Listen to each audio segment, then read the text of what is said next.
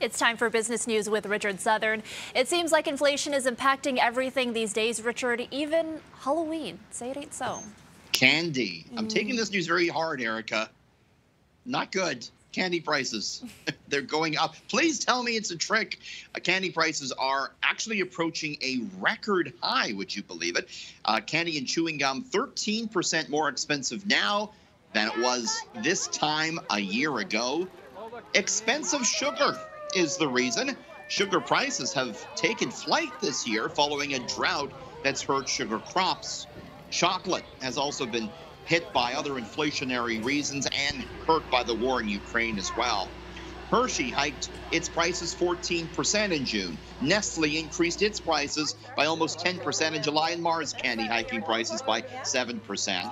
So-called shrinkflation is also hitting the candy market. For example, Hershey's reducing the 18-ounce packs of dark chocolate kisses by 2 ounces, but of course, keeping the price the same.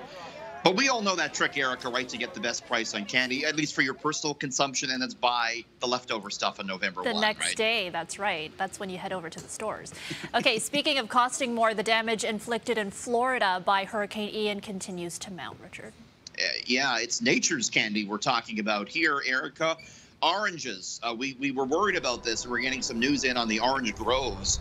They're not in great shape, and Florida is now set to have the smallest orange crop in almost 80 years, and that's even before the full effect of Hurricane Ian is factored in. The state is expected to produce 28 million boxes of fruit this season. That's down 32% from last year and the lowest harvest since 1943.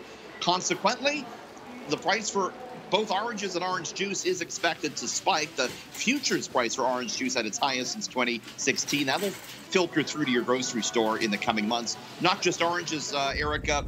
Grapefruit production forecasted to drop 40% in Florida as well this year because of the hurricane and all that terrible destruction. Right. Okay, finally, Netflix users will have a new, cheaper option next month, but of course, there's a catch.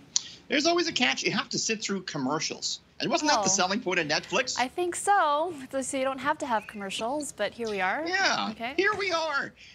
So Netflix says you can have a $5.99 a month subscription if you sit through 4 to 5 minutes of commercials before your show or your movie starts. That's a lot of commercials, but it is a cheaper price compared to the $9.99 to $20.99 subscriptions.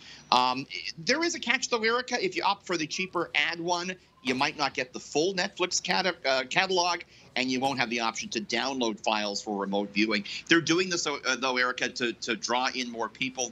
Disney is nipping at Netflix heels, and so they want to attract more customers any way they can. Yeah, well, I mean, and you're watching all those commercials and you don't get the full Netflix catalog? I don't know. I guess people have to weigh if it's worth it or not. Yeah. Okay. I'm sticking with City TV. City TV 24/7. That's it. I don't need no Netflix.